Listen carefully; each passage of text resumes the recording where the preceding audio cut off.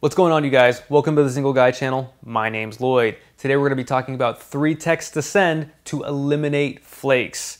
Now, if you're watching this video, it probably means that you have a girl or you've been messaging women that you like, that you want to get out on dates. Now, I don't know about you, but it feels like in this day and age that getting women to meet up in person is like pulling teeth. I mean, with so many choices that we have, with social media and the selection that's on offer, it seems like it's like super hard to get people out in general to meet up when they say they're going to meet up. But if you use these 3 text messages, I guarantee you it's going to reduce the amount of times that people flake on you, okay? Now, in my own life, I rarely get flaked on by people, and it's because I orient my life in a way that I describe in this channel and in my various programs. But I also use these 3 text messages very, very frequently, and because of that, basically, I don't really get flaked on that much. So, I would encourage you to use these text messages. If they're not responding to these messages, or they're still being hard after them, I would just move on to someone who is going to respond to them, because that means that that person really doesn't like you, and I don't know about you, but I'm only down to hang out with people that want to hang out with me. All right, cool. The first text to send is, what are you up to this week? This could be, what are you up to this week? How's the week look for you? Doing anything fun this week? You just want to get her schedule or what she's doing that particular, for the next few days, all right? So if you want to make plans with a girl on Saturday, it makes sense to figure out if she's doing anything on Saturday first. All right, so I usually ask that question, and then, she'll tell me if she's doing anything that week, and I'll pick a day that she's free. This eliminates what a lot of guys end up getting into, which is, hey, like they'll ask the girl, hey, do you want to go out on Friday? And then she'll be like, oh, actually, I'm going out with the girls on Friday. And then they'll say something like, oh, okay, cool. Do you want to go out like Saturday at lunch? Let's get Saturday at lunch. And she goes, oh, I'm actually getting lunch with my mother on Saturday. And they're like, okay, well, why don't we hang out on Sunday? She's actually, oh, I'm getting brunch with my friends again.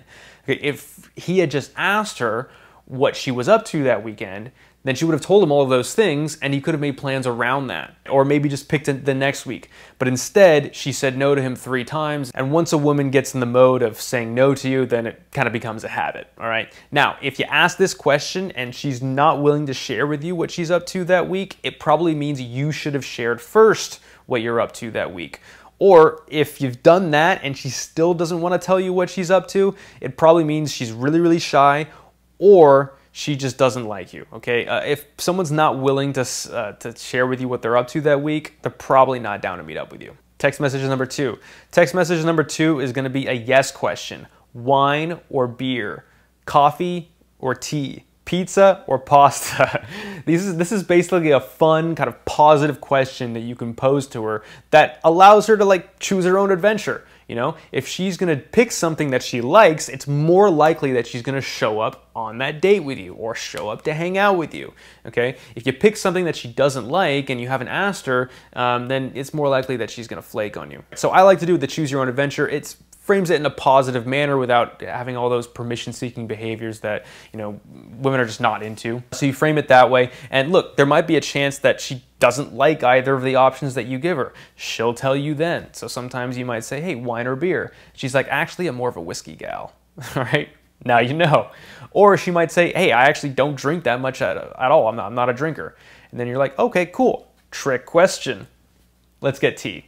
Okay, so that could be something that you would do. Basically, you want to get her interests. You want to figure out what she's going to enjoy doing. So you found a time that she's free. You found something that she likes doing. Now it's time to do text message number 3, which is pick a time and a location. This is super important because a lot of people skip out on this. They'll just say, hey, let's hang out Saturday. And then Saturday gets closer and closer, and the girl's wondering, like, when are we going to meet? Like, what are we going to do?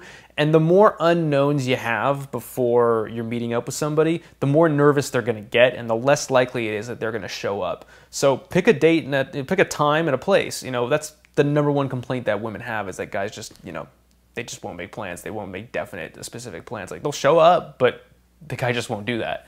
So do that. If you have made specific plans, you've done that, I would, if it's a long time in the distance, like maybe like you've made plans for Saturday and it's Monday, you probably want to check in with them a couple times before you do it. It doesn't have to be that much. You can just say, hey, we still on? Or you know, you just send her a text message to let her know that you're thinking about her, okay?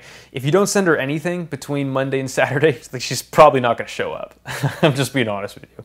Or she might send you a text on Friday saying like, hey, are we still on for Saturday? Is this still happening?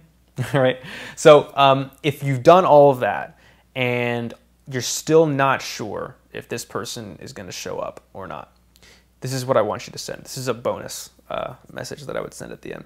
On the morning of, you want to send her something like, hey, I actually got to run some errands today. Gonna be 5 minutes late, but looking forward to seeing you.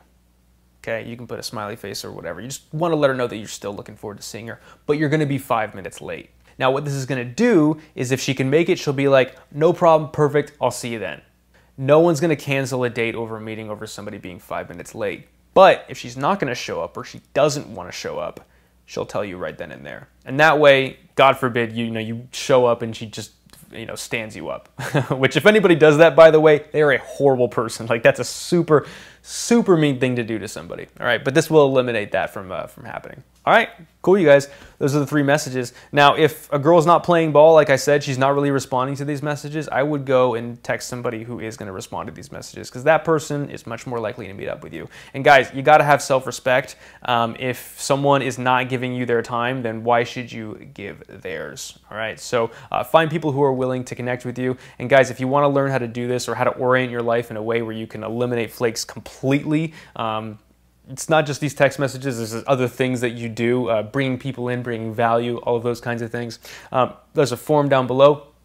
Click on it. And if you're not subscribed to my channel, it's like 75% of the people who watch my channel are not subscribed. Please hit the subscribe button. I come up with content every single week. Hit the notifications bell to get notified when I come out with a new video.